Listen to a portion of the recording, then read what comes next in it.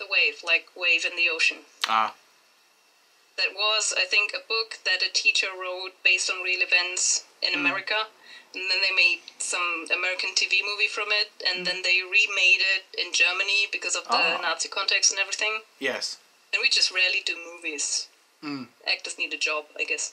And it turned out pretty decent because they made it more violent, and that worked a lot better because it made the situations more drastic. And it really shows how within a week you can make high schoolers become this wannabe elitist force who's willing to use violence on people who think differently or who don't want to be part of their group. Ouch. Yeah, it's interesting. It sounds pretty heavy, but it sounds good. Sounds very interesting. It's really good. It's really good. Because I mean, you shouldn't be squeamish. Yeah. Especially not around the end. Yeah, I've heard about how people can be thought reformed very quickly, like with the religious cult, the Moonies. The way people have gone to them and they've become involved in just 1 week, and by the end of the week, they're. We should all be Jesus. We should. Well, if you go by Discordianism, you can be a pope. Yeah. Yeah, Discordianism is the. I think it's a book called Principia Discordia. The only tenets of the religion. It's kind of a joke, but I mean it has it's kind of funny in a way. Every person is a pope. But not everybody's a saint, and the only way that you can become a saint is if a pope makes you a saint.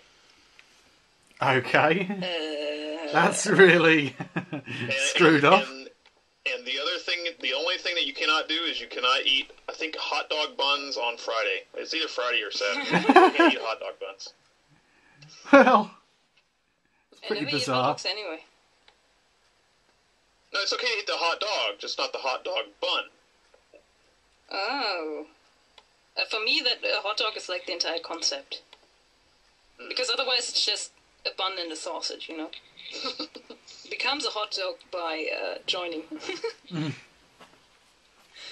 don't know. I mean, I sometimes I get drawn into conversations. I can't remember what what was that one guy that kept coming after me on your one of your videos. What was it? Oh, I forget. No Warp something. I can't remember his name. I can't remember either. He can't. I mean, I like having discussions with that, but when it's almost like I was. It's like look, guy. Even if there's a possibility of aliens, there's no reason to believe in them. There's no reason to accept it as true. I was just like, why? This is silly. I mean, the whole thing grew out of talking about what aliens look like. Oh, yeah. And I just... I find those guys really funny because it's like they claim they know the truth. And they know because they know. Yeah, and they have this mountain of evidence, and they talk about it in such general terms, and it's like, well, why don't you pick one of those pieces of mountain of evidence, and let's look at it really closely. Oh, yeah. And see what we can, but then, oh, no, don't want to do that. Yeah, that's very true.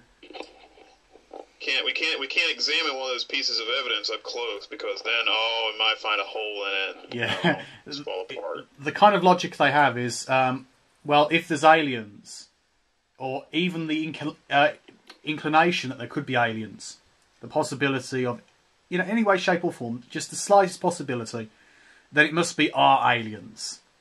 It can't be like a different version. It must be. They must be doing something. Yeah, they must be doing what we reckon they're doing because we've had, psychics and channelers tell us that the Galactic Federation is doing this or that. Yeah. It's really, really bizarre. And they must look like us. Yeah, yeah.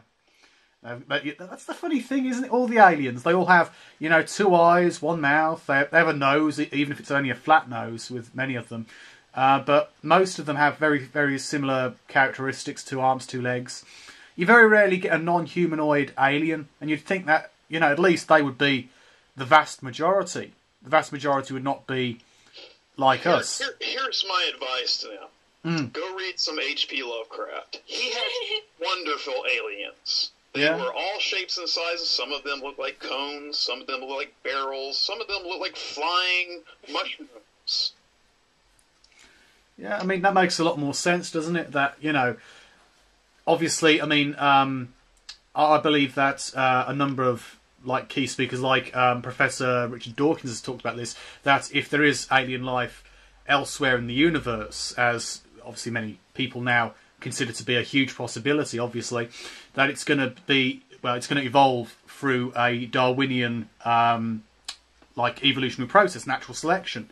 So it's not going to automatically come to be, you know, like us. And that's what, you know, a lot of New Agers, you know, a generalisation here, but a lot of New Age people can't seem to really grasp.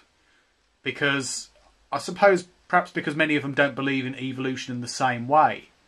They believe more in perhaps some kind of reptilians coming down and then making us human.